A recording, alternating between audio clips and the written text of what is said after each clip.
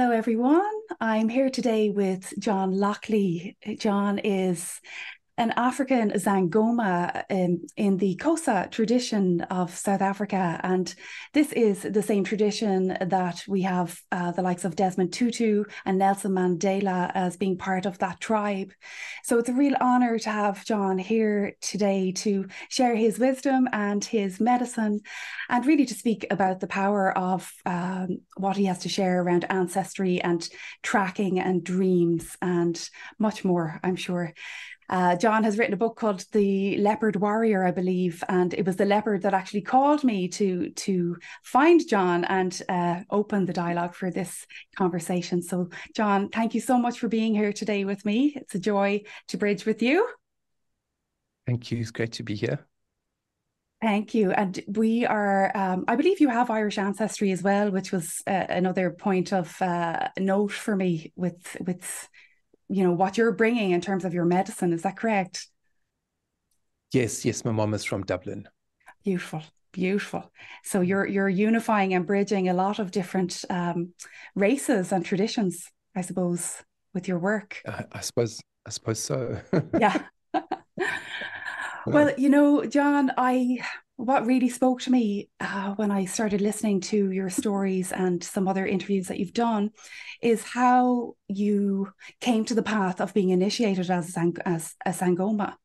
And what really struck me was the power in people understanding really what a true calling to this kind of work is, and what initiation means, and that calling, because I feel like there's such glamorization in the spiritual circles in these days of what a shaman is, and also people assuming titles of shaman that really are not appropriate titles to be wielding in the world, I feel.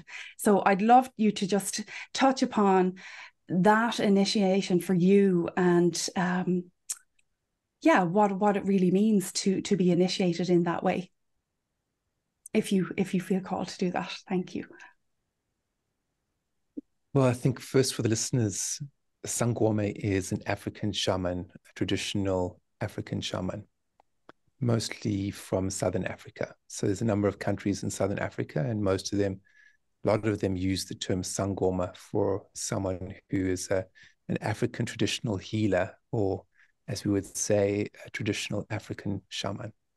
So in the Sangoma world, in the same as many traditional shamanic cultures, you don't decide you want to become a shaman or a Sangoma. So my path started with me going to Sangoma for a divination. And so basically the way it goes is you have a calling through illness and through dreams, and then it's important to be identified by someone in the culture who then invites you to be their apprentice, and then you train and apprentice. But we never go looking to become a Sangoma. So you don't go knocking on someone's door and say, train me to become a Sangoma. That's not what happens. Right. It's very important to be identified and also to be invited in. So when I went to my teacher many years ago, and I went for a divination because of a number of reasons. I wanted to have a traditional experience because of all my dreams. And I was in South Africa. I'm born and bred in South Africa. So I was at university, and my teacher was living in the village just outside the town. And so I asked someone in the psychology department who was a Xhosa man if he could please take me for a divination with a Sangoma in the township, which is like the village. And he said to me that he knew someone who was really, really good, and she'd helped heal his son. So then we made an appointment, and I went the next day. And I just remember my teacher to be sweeping the front lawn and looking after her property and getting ready to wash the clothes and all these basic things. Mm-hmm. And she seemed quite stern, and she kind of looked me up and down, And then I went in and I sat with her, and then she gave me the divination, and it was so accurate. It was so incredibly accurate, where she spoke about the last 7 years of my life. Mm. And then she said to me something very remarkable, which I've never forgotten. And she said that she had a dream the night before, where the great spirit Utikro came to her and told her that she was going to apprentice someone from another culture to become a senior Sangoma like her, and that she must prepare herself for this. Mm. And then when I came through the gate, she said I was the one.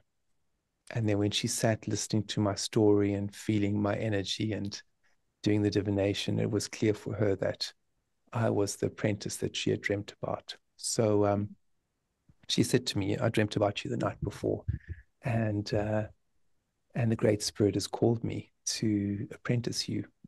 And then she said, do you want to be my apprentice? So there again is the invitation. I never went sitting there expecting or hoping to become a Sangoma. Mm. And I said, what does it mean to be a Sangoma? And she said, to be a Sangoma means you're going to stop being so sick, and you're going to be able to heal people in different ways. The ancestors are going to move through you, and you're going to be able to heal people in different ways. Mm. So she said to me again, do you want to become my apprentice? Do you want to become a Sangoma? So then I thought for a moment, and I said, yes, yes, that sounds good, to not be sick and to be able to heal people in different ways. So then she said, okay, wonderful. We'll come tomorrow, and then I'll give you your first white beads. And these beads will be a sign that you are my apprentice and that you have started the initiation process. So you've started the Twaza meaning that you are an initiate in the school of Sangoma. So I said, wonderful, thank you. And that's what happened. And then it was 10 years of training. I wasn't living with them for 10 years the whole time.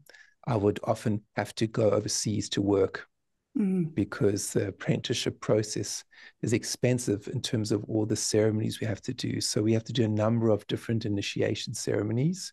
And during that time, I would just rest and just be in the community. So I had to earn a living. And part of the time was also living in Ireland, as we just shared, where I was living in Galway. Yes.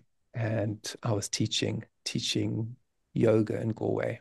And in that way, I was bridging my mother's ancestors who are Irish. And I was bridging my family line, the Kellys, which is a big grouping of Irish people. And I'm also an Irish citizen and have an Irish passport. So Oh, it's my okay. second nationality. So in some ways, it was fitting in and right for me to also live in Ireland. And so during those years, I would dream the ceremonies that I had to perform. And I'd often dream those ceremonies while I was in Ireland. And then I'd phone my teacher or phone her family because she doesn't speak English. And then I'd go back to South Africa and live there for a number of months, very close to her. And this went on for 10 years.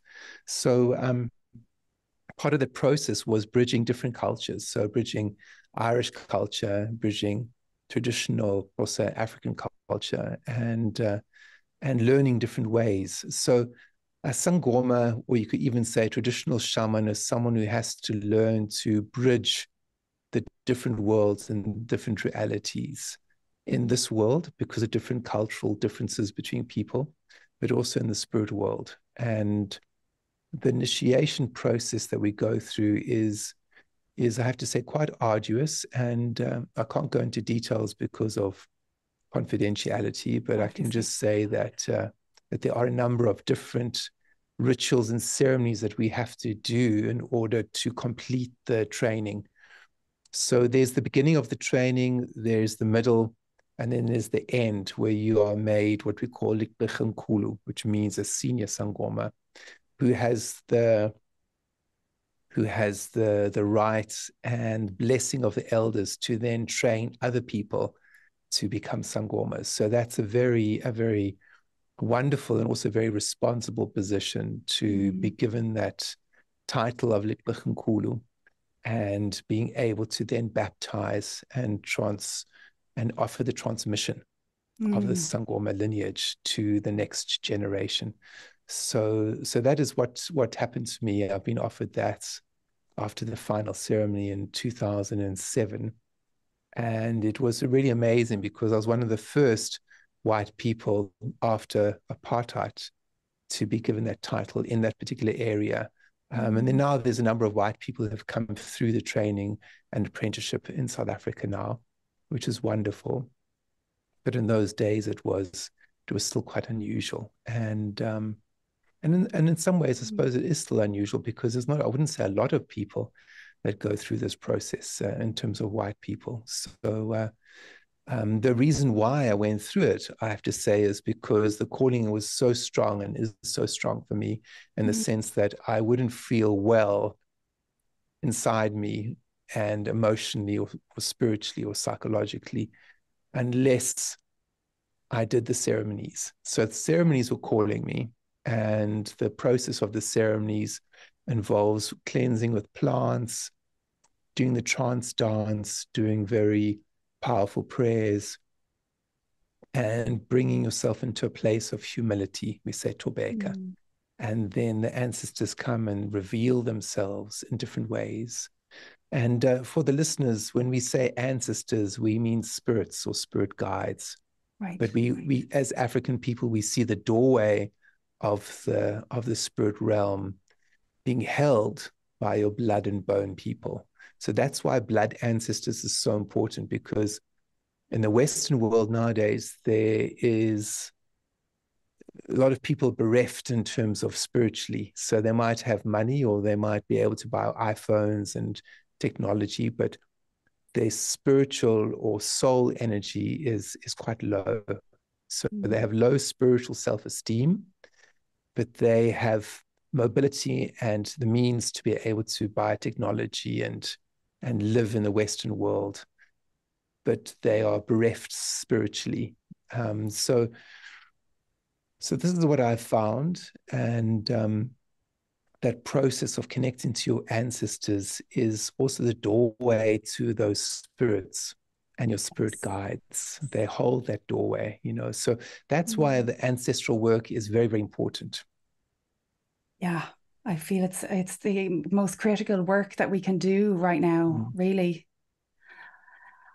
So for you, for in that respect, John, with the ancestors, our blood and bone ancestors that are holding that door, how do you recognize, or do you recognize, if some of them are unhealed ancestors, or when you are calling in the ancestors and inviting them in, are there ones that you've dealt with where there's difficulty with those ancestors in your experience, with certain ancestors? So the rule of thumb when you're calling in your ancestors is like you're having a party. So just imagine you're having a party in Galway, okay? Yeah. So when you're having a party, do you just say you just want well people to come? You don't want people who are sick? You don't want people who are handicapped? No, of course not. Yeah. So I want you to really feel this. This is very, very important. When you invite someone to a party in Galway, Kinvara, do you just invite healed and well people? I'm asking you. No, my heart would extend to all beings, to so all why people. would you use that with your ancestors? Why would you use that, what you just asked me? I suppose, let me rephrase that, because because that sounds actually terrible. Because this is a very common practice in the West. And I'm not saying that people are right or wrong, because that's not my job. Okay. I'm just using old ways of practice, the way I was taught and the way we did it in the village and in the townships and traditional areas of South Africa. Yes. We would never, ever, ever say, I just want those well ancestors to come through. And let me tell you why. Because often the sick ancestors come through us in order for us to heal them. It's not about what we can get from our ancestors, is what we can offer to them to heal them. And that's why there's so much spiritual and soul poverty in the Western world, because the mindset is consumerism. It's what can I get? And we have Yes. to change that mindset spiritually if we want to heal this world, because it's not about what you can get. It's about what you can give. So if you look at Ireland, incredible poverty Yeah. until very recently, until the 90s, where money came into the country. And I know the story of Ireland intimately because my mother is 87 years old and is brought up in the old Irish way. So I asked her one day when she was walking in the streets of Galway, I said to her, Mom, how do you find it now? Because there was the hustle and bustle and the wealth and everything else. And she can see how Ireland has changed so much. Yeah. And she said, sure, John. She said, in the past, we had no choice. We had the church and we had the government, and everyone was telling us what to do. You can go here, you can go there. And we had no choice because we were poor. Now people have money and they have a choice. They have a Yes. choice to be humble, or they have a choice to be arrogant. They have a choice to be greedy. They have a choice to help other people. She says, Ireland is great because we all have a choice now. So when we are working with ancestors, we have a choice. How do we operate with them? How do we engage with them? But from an ancient culture in South Africa, from the Xhosa people, from Mandela's people, what I can say to you is when you are inviting in your ancestors, you never just say, I want the well people. I want those who aren't alcoholics. I want those who haven't had TB. I want those who are happy. I want those who are not depressed. You never, ever, ever do that. Yeah. You say, I welcome you all. And Yes. I Yes. praise you for surviving so that I can be here today. Because, you know, the pain in Ireland, a lot of people are experiencing that spiritually now because their parents and grandparents and great-grandparents were not able to experience that because of poverty. They were in survival mode, and they were in survival mode for over 800 years because of colonization, because of what happened in terms of English occupation. And that is real. These things are very real. So once you get to a family grouping where the people are suddenly okay and they don't have to worry about getting food for their children and education and all of that, then all those old memories of pain start to surface. And we have to identify that as, is it your personal pain? Is it the pain of your own life and your own story? Or is it ancestral pain that's coming up? And for a lot of people, I feel there's this confusion between ancestral pain and personal pain. And the way we heal that ancestral pain is to feel it and light a candle to our ancestors. Yeah. Thank you. And I absolutely received that, John. And yeah, I suppose my question was the way that came out. I'm glad that that has stirred that because that needed to be spoken. Absolutely. And I mean, I'm deep in the work of ancestral reconciliation and healing myself and steeped in it.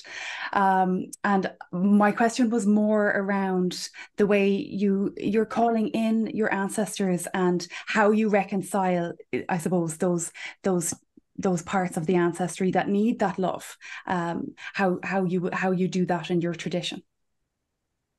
Well, it's different from each person. So even in the Sangoma tradition, even in the same village, you're going to have, and even in the same family of Sangomas, you're going to have people working slightly differently because of their relationship to their spirits. Or you could say their ancestors. So first you appease your blood ancestors and you make an offering to them. And then you watch and see what comes from there, what comes through the doorway. So it's like a doorway. And you can just imagine it's a doorway, you know, it's got left and right and male and female, and you make an offering to the doorway.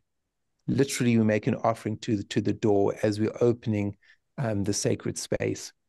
And then we watch and listen to our dreams and we see what ancestors come through.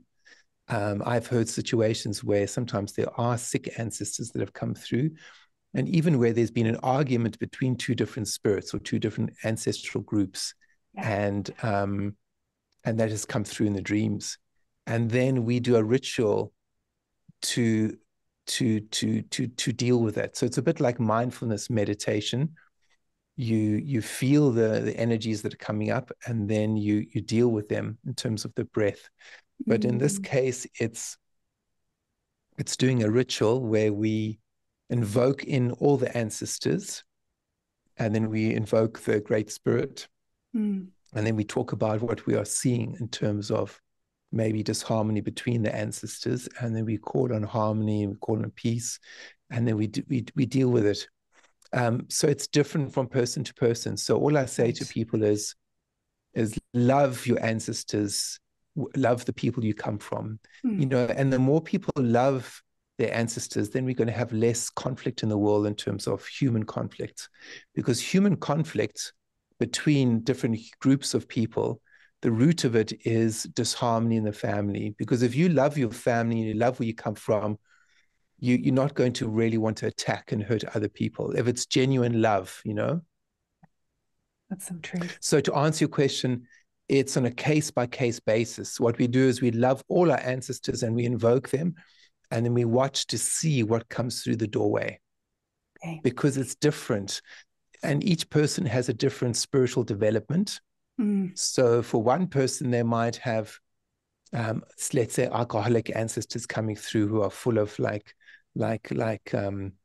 heavy energy, which is going through the initiate, going through the person who's dreaming. And then they bring that story to the teacher, and we listen to that, and then we'll go, okay, we need to do some ceremony here. So then we will do a series of ceremonies based on that, and also cleanses, so physical cleanses. And what we do with that ancestor who is sick, we appease them. We tell them they are safe, that they are welcome, and we ask them, how can we help you? And then we offer them food, and we offer them cleansing herbs. And then we also invoke the Great Spirit and other ancestors to assist them. So it's basically in English language or Western language, you could say that we invite them to face the light, you know, face the setting sun. Yes.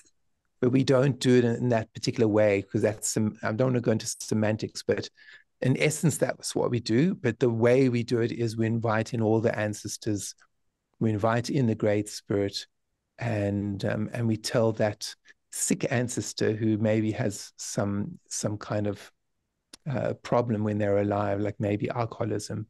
We tell them that they are safe, that they are loved, that they are here, and what can we do to help them? Yeah. It's beautiful. Thank you, John. Because if we only want to invite well ancestors, then we are just perpetuating the situation that we are having in the world right now, in the physical waking world. Because the dream time or the spirit world is mirroring this world. And this world is also mirroring the spirit world. So in order for us to have more of a magical experience as human beings, as you know, in Ireland, it's got a very magical history. For us to maintain the magical history of the land in Ireland and to go deeper with it, we need to go deeper with our spiritual practice. We need to go deeper with ancestral practice and open these spaces and these portals so this ancient wisdom can come through unencumbered, without judgment and without discrimination. That's very important, unencumbered, without judgment and without discrimination, based on health, color, culture, any of that, you know? Yes. Yes. Thank you. Yeah. Received and heard deeply. And the ancestors and we also have to laugh. We can't. Yeah. We also have to laugh. And this is the one thing I love in Ireland, is the medicine of humor, the medicine of music, and the medicine of humor. Because sometimes when people get into deep shamanic work or ancestral work, people are always worried, in the West especially, about doing the right thing. And I always say, don't worry about that. Just be playful and be loving, and have the right intention. And a lot of good medicine can come from that, because we can do these very intensive ceremonies in South Africa. And my friends and my Sangoma elders are very focused. but they're also incredibly playful and very compassionate. And that playful energy is actually the juice and electricity behind the medicine. Yes, isn't that so true? It It's is. so important. Yeah. It is. It is for sure, and it's definitely alive here in Ireland. There's a lot of trickster elemental energies that make sure you laugh at yourself if you're getting too serious, for sure. Wow. Well, I love that, John, and I presume then for you, like somebody could come to you and do a personal session with you around healing the ancestors and go deeper with practices with you if they wanted to. Is that right? Yes, yes, yes. I do a lot of private sessions around this. And I'm also doing a 7-week course with a Shift Network, which is starting in a couple of weeks. Yes. So it's a 7-week course on ancestral healing and aspects of how to heal our ancestors. And all people need to do is go onto my website, johnlockley.com, and you'll see the upcoming 7-week course there. Beautiful. And that is that held in a live container, John, or is it recorded? Yes, that's online, so it's recorded. Great. And so I'll be sitting with people every week, like I'm sitting with you, and that'll be recorded, and there will be homework, and it'll be held in a particular way, the way the Shift Network does it, which is very good, and yeah, it's very worthwhile. So I do recommend it for anyone who's interested in healing their ancestors, or interested in African shamanism or mysticism or dreams. This is this is my first course that I've done like this online after 25 years of being a Sangoma. So it's very historical for me and very auspicious. So I welcome all the listeners to join me on this course. Beautiful. Great, Especially John. my Irish family, Yeah, all of you. exactly. Get the call out to the Come and Irish. join me. Don't be afraid. Because Well, after all, I yeah. am a Kelly. I mean, I'm Well, a there you Kelly. go. What I can I say? know. I, well, so do you feel like people are afraid, like that there is a fear around Yes, perceptions of yes, African yes, yes, shamanism? Yeah. yes. People Okay. are afraid of African shamanism. People are afraid of ancestors. People are afraid of themselves, and people are afraid of their shadows. Yeah. Oh, all of the above. And then you say, "Ah, geez, give me a drink," because oh Oh my my God, God. this is too much It's here. too much. I can't deal with it. Oh gosh. Well, So all I yeah. can say is amen. I hear you. I was Yeah. afraid during my training, but I was also full of joy. And the Mm, fear, we have to distinguish fear. That is fear that is the doorway to you connecting with your personal power. And there's going to be some fear to that. And yeah. it's a bit of fear, like, I don't know if any of you, I don't know if people have experienced playing sport, but I remember when I used to to run in athletics at school and play competitive sport. And there's always a little bit of fear before the race started. And I used to love the 800-meter race. I used to love it. And it was difficult. You had to be really fit. And Yeah. there's always these nervous tension before the race started. And afterwards, when the race is over, you go, "Oh, thank God, that was amazing." So it's a bit like that with deeper ancestral work. And Mm, when the work is serious, there's going to be a little bit of fear because it's serious and because mm, it's that opportunity for you to connect with the real power that you are born with. And a lot of people are afraid of their own power. And sure, didn't Nelson yeah. Mandela say that? He said the biggest problem is people are afraid of their own power. Mm, So the doorway to that power is honoring your ancestors. And that's the same in all cultures, not just Africa. It's all traditional shamanism. It's deep in the fabric of Ireland in terms of Celtic mythology and oh Celtic yeah. spirituality. Yeah. The doorway to the spirit realm is opened through your reverence and just respect to your own people, to your ancestors. Yeah. So don't be afraid. Come and join me. Yeah. Yeah. A ceremony is people joining together in prayer from different ancestral groups, from different cultural groups. and it's international. So everyone is welcome. And I'll also be singing songs and chants. And, the system of earth-based shamanism, the system is actually very, very simple. It's not complicated. It's only three things. It's you as an individual making a decision to connect to your immortality, to your soul, the spirit inside of you that doesn't die. So first you make that decision. And then the second thing, the second gateway is people looking at their life force and how it is created. So then turning to their ancestors and invoking them, mom and dad, male, female. And then the third is that sense of looking upwards and invoking in the Great Spirit. So that's all cultures, all traditional shamanic cultures. That's the way it goes. So I'll be going into this with people on my 7-week course. Yeah. It sounds amazing. And it's the recognition, I suppose, of that interconnectivity of all of life. And if any one part is left out, it's not going to flow, right?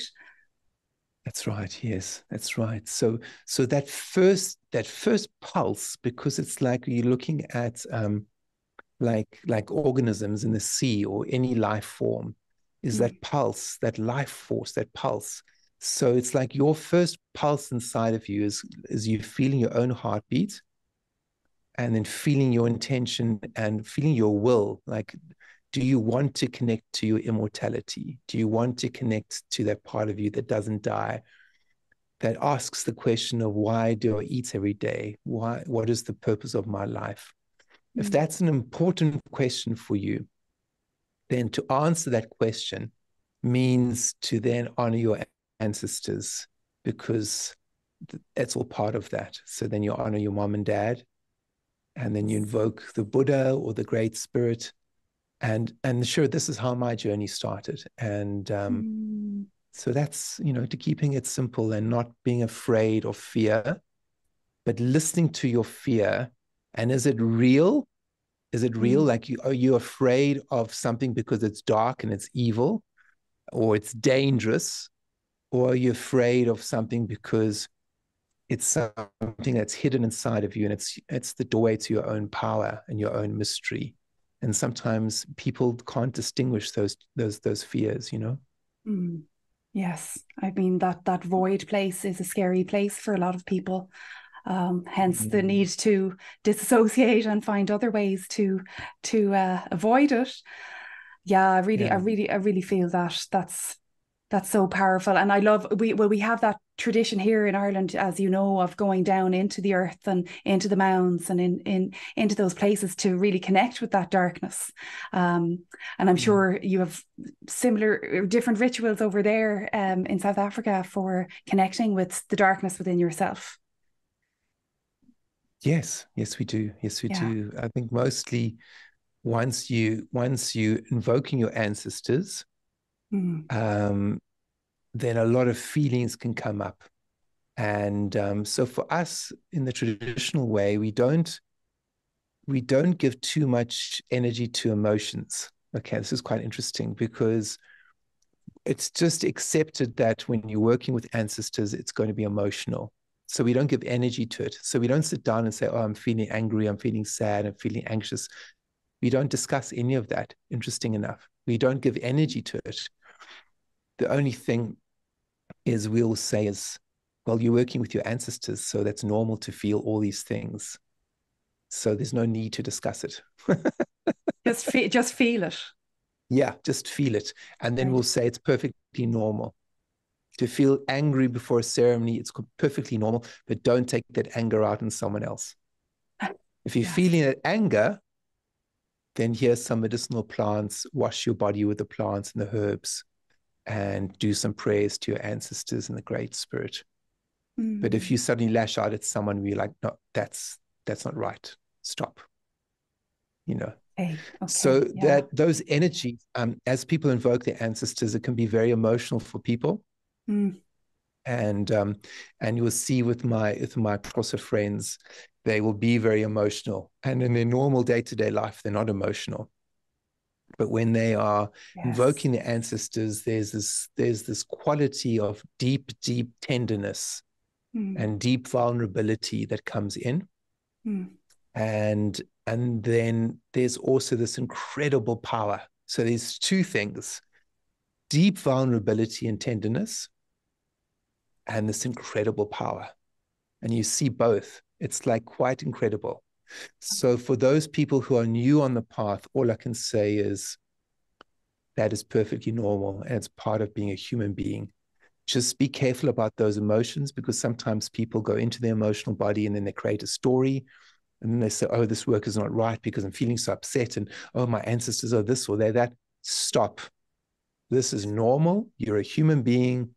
You're honoring those people who haven't been honored in the Western world for over 2,000 years. You know, Western culture, we used to honor our ancestors. Yes. This is part of the sickness in the Western world.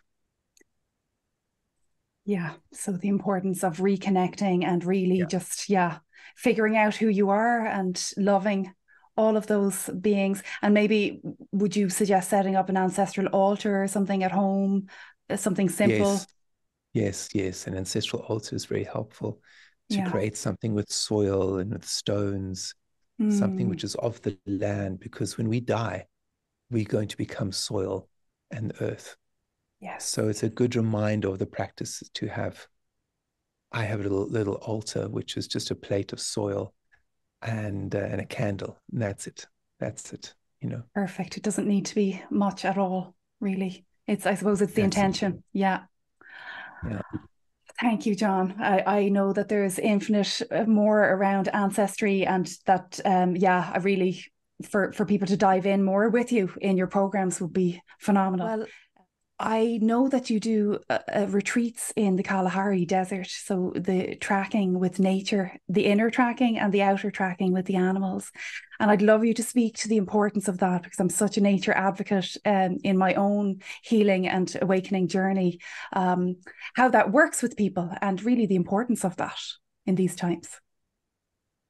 Yes, well, we do a retreat. So I host a retreat in the Kalahari, two retreats, and it's 7 days. And the focus of the retreat is inner tracking and outer tracking. So the inner tracking is where I take people to a shrine house in the bush, and we go into the shrine for about 2 hours every day. And that's where I teach them about ancestors and how to connect with their ancestors. And then I give them little assignments to go into nature and to do some practices around that. And then I teach them about dreams and how to connect with their dreams. Mm. And then we work with medicinal plants, and we'd work with prayer and with ritual and ceremony. So that's all about connecting to the inner tracking. So the inner tracking is, what is your purpose? Why are you here? What is your connection to your ancestors? What are your gifts? And to open up your gifts, to open up your spiritual connection. But most importantly, to connect to your immortality, to connect to the dreamer inside of you that is connected to all the worlds, to connect to your soul. So that's what the inner tracking, the focus of the inner tracking is. And then the outer tracking is much easier. And the outer tracking is where we follow the animals and we go on walks through the desert for 2 hours in the morning, and then in the afternoon or early evening, we walk just on foot and in silence, and we follow the tracks in the sand. So we might follow leopard, we might follow cheetah, we'll follow all kinds of different antelope, and we will just observe them and learn from them, because the animals are teaching us. So how can we get back into balance with nature as human beings? We need to listen to the natural world. So that sense of listening needs to be developed a little bit more for us. So the practice of walking to the bushveld is the practice of like a walking meditation. We don't talk much, and we listen to the sounds of the animals. And then the lead tracker, who is San Bushman, and then the other tracker is two trackers. They will both point out certain things in the sand and talk about various animals and where they're moving and what they're doing. And as we do that every day, people start to attune themselves to nature and to what's happening around them. And it's a beautiful practice because that also helps to inform the inner tracking. It helps people to let go.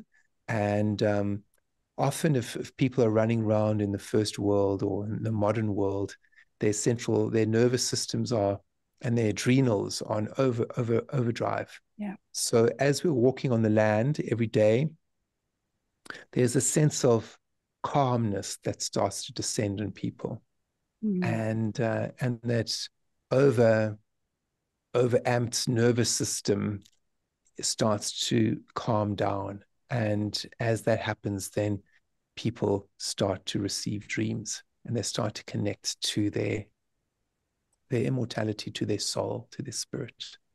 So I'm using that word, the soul and the spirit. I suppose that's Xhosa, but it's also Irish in the sense that if you read any of John O'Donoghue's work from Listonvana, it's the soul is calling us. And that's my Irish mystical side coming through, and from my own dreams, to be honest. And our soul is calling us. And how can we hear the whisper in the wind? How can we hear that amidst the noise of the world? So going to the Kalahari, which is it's very natural. It's like going to the Garden of Eden. There's no buildings. It hasn't been tainted in any shape or form. There's no industrialization. There's no industry. It's like going to a natural place that's been like that for thousands of years. And just being on the land is like going into the Garden of Eden, and it helps people to reset themselves to that way of innocence and that way of newness and that way of listening to their spirit. And it changes people's lives. It changes people's lives. So I do these retreats every year. You can look on my website. I do them in February and March. Every year I do the dreams and tracking, and there's still spaces available. And then I do another retreat in May in South Africa, which is a walking retreat.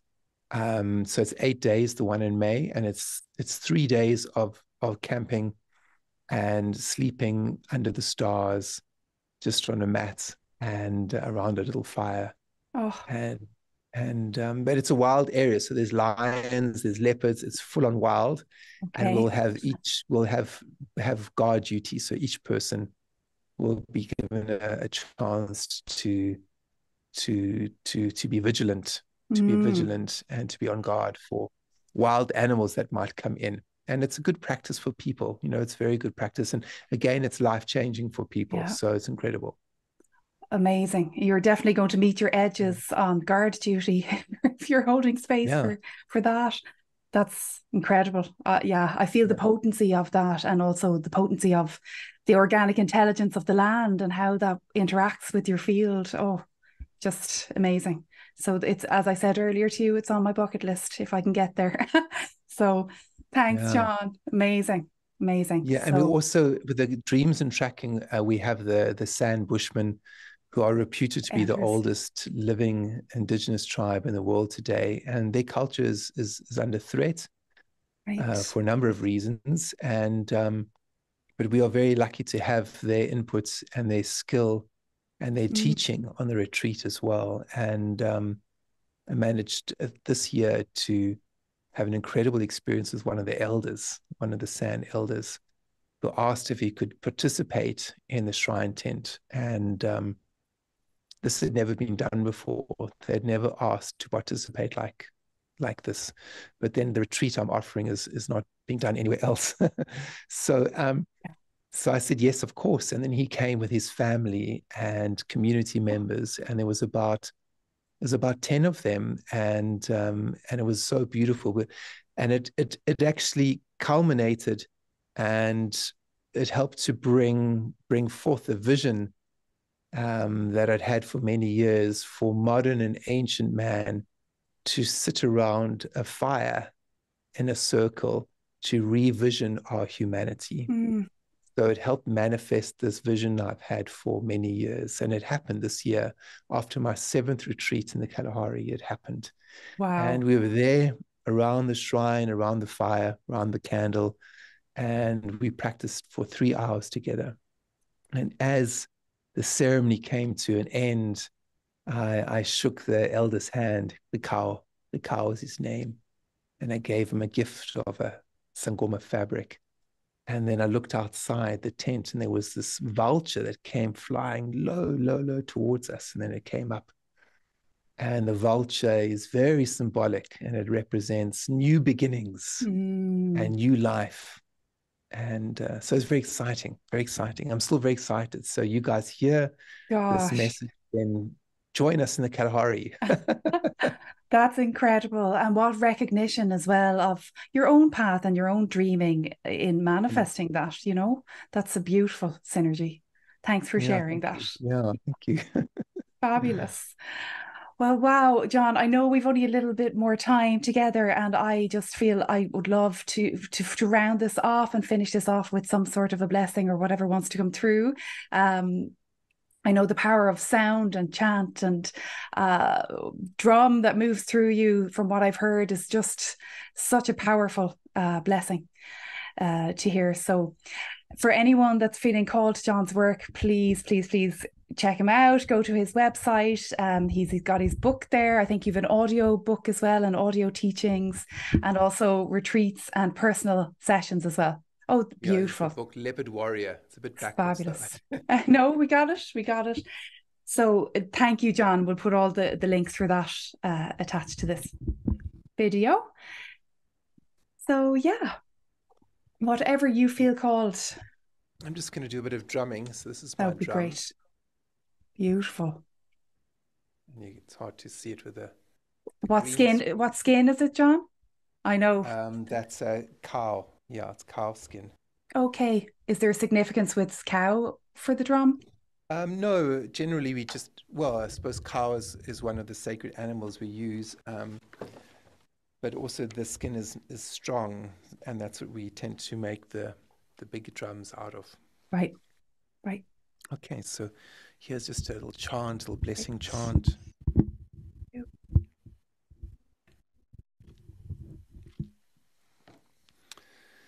So just feeling your breath, feeling your heartbeat, feeling your nervous system and the blood and bones, and just breathe into the space of you, whoever you are, wherever you are. Just honor this special life that you've been given, this sacred life. And then when I drum, I invoke the old people, we say, the ancestors, because we wouldn't be here without them. So we invite our humanity to join us. We invite our people to join us with a sense of celebration, like a party, okay? And where everyone is welcome. Doesn't matter who you are, sick, healthy, old or young, whoever's on the other side that needs to come through. We invite you all through in the spirit of Ubuntu, the spirit of humanity. And when that happens, then we listen to the dreams and we see who's coming and what are they saying. Okay, so here we go. And when we say ancestors in Africa, we also mean nature spirits. Okay, so sometimes the dreams we have are the dreams of animals or the dreams of plants. Okay, so that's exciting. So here we go.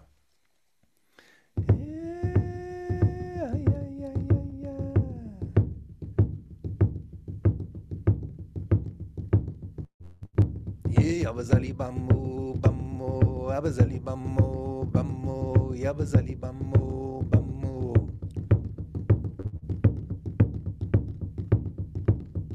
Hey, abazali bammo bammo, yabazali bammo bammo, yabazali bammo bammo. Hey, volenle lamanyange, hey, volenle lamanyange. Volenle lamanyange, he volenle lamanyange, volenle lamanyange, he volenle lamanyange.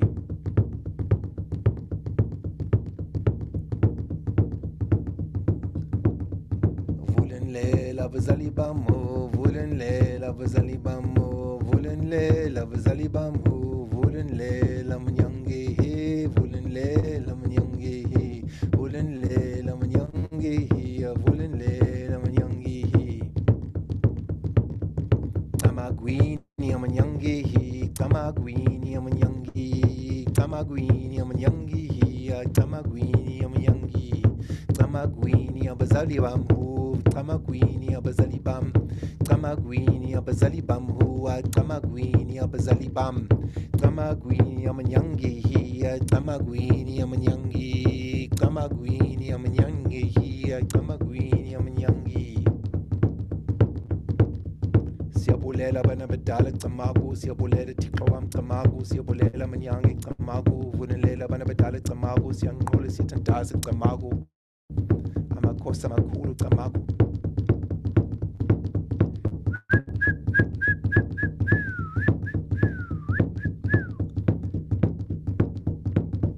Abazali bamu, bamu, abazali bamu, bamu, abazali bamu, bamu, abazali bamu, bamu, abazali bamu, bamu. Amanyange, amanyange, amanyange, amanyange, amanyange, amanyange, amanyange, amanyange. So just feeling your heart, feeling your breath, and offering a prayer to your people, wherever they are, whoever they are welcome into the circle. They are welcome.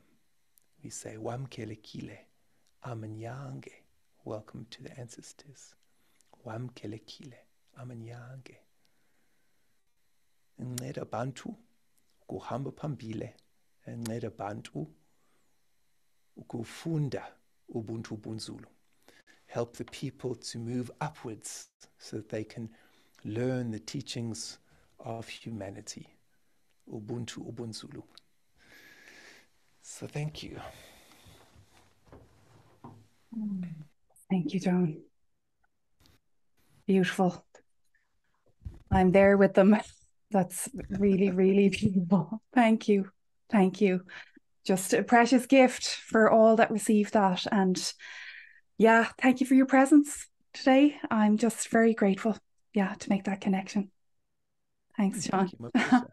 Thank you.